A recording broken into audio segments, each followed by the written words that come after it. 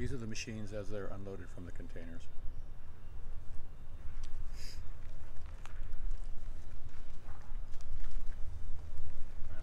Changing it from transport mode to operation mode.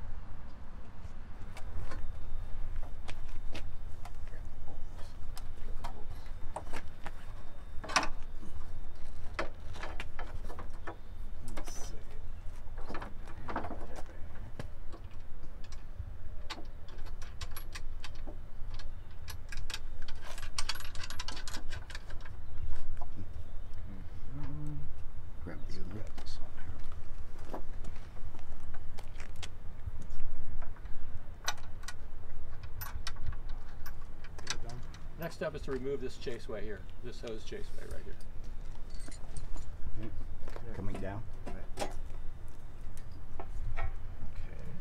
What we are going to do now is we are going to remove the support, the transportation support for this side of the motor. And what that consists of is unbolting this bracket from the top of this brace. Unwrap this hose mount block right here.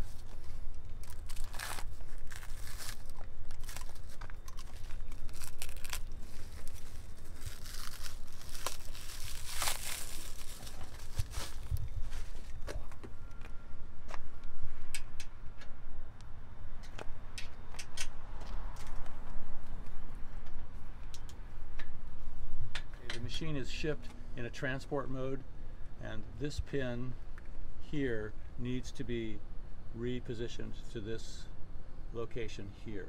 That puts it into the operation mode.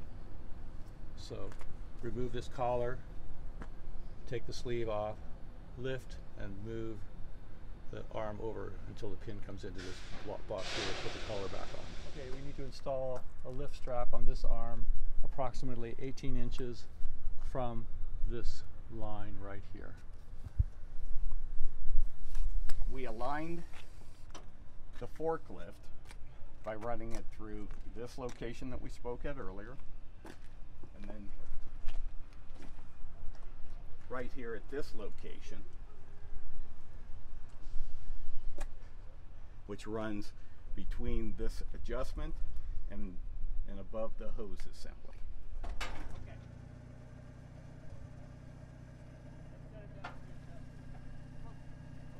We lifted up the assembly. We've dropped this pin out of this hole, which will then be slid sideways and for its final resting position into this hole here. Now, what we are also doing, we are also removing this transportation block that is located here, and we will tap that out and then lower back down that side and realign that hole. Okay, it is now side shifted the whole equipment assembly towards me. And now what we will do is we will align it by grabbing the bottom and then realigning this hole, making sure that we are in the right location. Okay, come down a little bit. Okay, come up a little tiny bit. Okay, lower it down, Darren, or hold it. Okay, come down.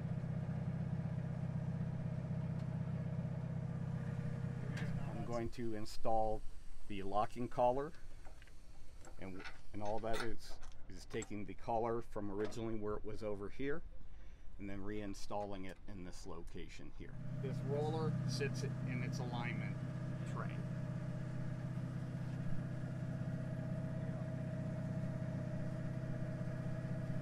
Is to reinstall the hydraulic hose block assemblies.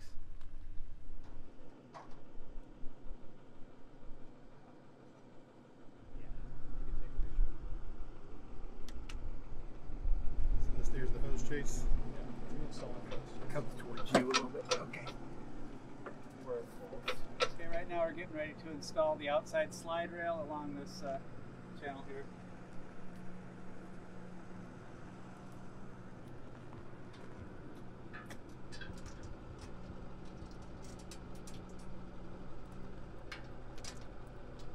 Next step is to lift the arm and install the guide rail.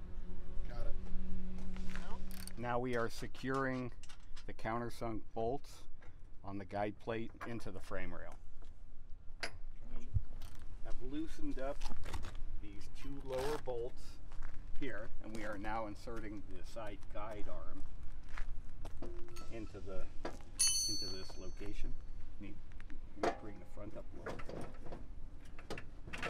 Sliding that in, and then we will do an align. This is the corner guard. We're going to assemble that in these two channels right here. We've already got the nuts, or the bolts pre-threaded with the nuts on them right here. So now we're just going to stick these in here.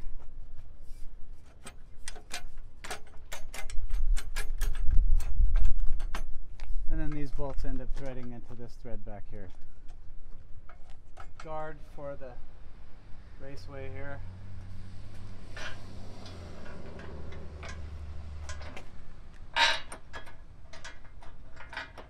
Put in the adjuster bolts. Right now we're going to extend this the arm here from the transport position to the operation position. And to do that, first off, we're going to remove this nut right here. 1 3/8 inches. Take out the bolt. And the bolt. Bolt from here. Go ahead. Push that. There we go. Wiggle it and tap it. Yep. The outside guard. Gotta protect it from that nail bed. Okay. So these are the adjustment rods for the side rail. And they go down here. And another one up here. Let's do this one here. Rod goes in. Nuts go on. And then the rod threads in all the way down to that thread there. And these are the bolts you actually use for adjusting the distance that you want. We used a tape to adjust them right now, but this is where I'll set them. Screw this all the way in. Okay, right now we're setting the adjustment. It's set at the factory settings. Right here at this point, it's going to be 1 5/8 from the outer part of the nail bed to the raceway. So we got 1 5/8 inches on the very first section. Then we've got 1 3/4 inches all the way around the whole assembly here until this very last adjustment at this end. It's going to want to be 2 1/8 inches from this point out to this point. This still needs to be adjusted out to there, but factory is 2 1/8 out to here. So, Okay, today I would like to show you how to change or install the cutting saw blade on the Kirpy harvester. You'll need the following tools. A pin spanner, which is provided in the tool set, a 36mm open-end wrench, and a 22mm wrench. There will also be in the tool set a recessed washer and a nut. Note that the washer has a recess in it, and that recess faces up when you place the washer on the shaft, and the nut is left hand thread. Also note the direction of the saw teeth. The saw teeth should be, or the saw should be installed with the direction as shown. The first step in changing the saw blade or installing the saw blade is to jack the front of the nose of the cutting arm up, block it so that it can't fall, and then remove the cover.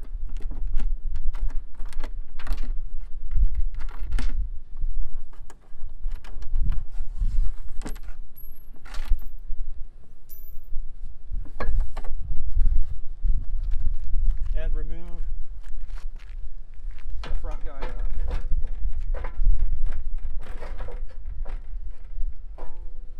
Okay, we're on to installing the saw blade.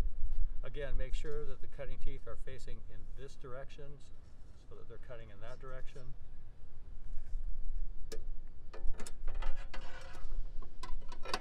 Slip the saw blade in.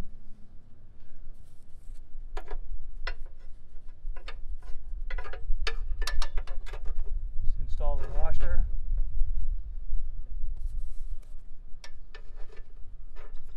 Install the nut.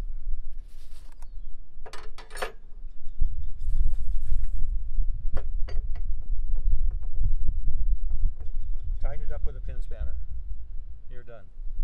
Hey, I'm Don Mossman, one of the founders of Triminator.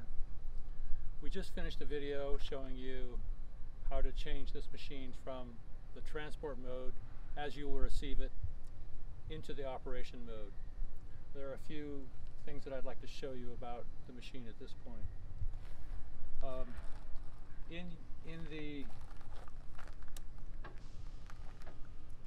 In the box on the machine, you'll find an adjustable tilt cylinder, PTO shaft, 540 spline, and category 2 pins. This is a category 2 attachment. Right now, this arm is extended in the operation mode, so your trailer or your truck or whatever you're going to put the material into will be fed from this end of the machine. If you want to move the machine around, you can either leave it in this position, or you can take this bolt out here and pivot this arm back around, put it back in the transport mode. It's really important to pull this pin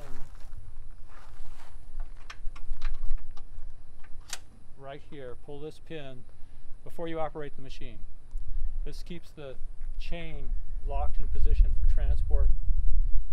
When you're not using the machine, put the pin back in place to keep the chain from loosening up when you move that arm back and forth, or if you move that arm back and forth.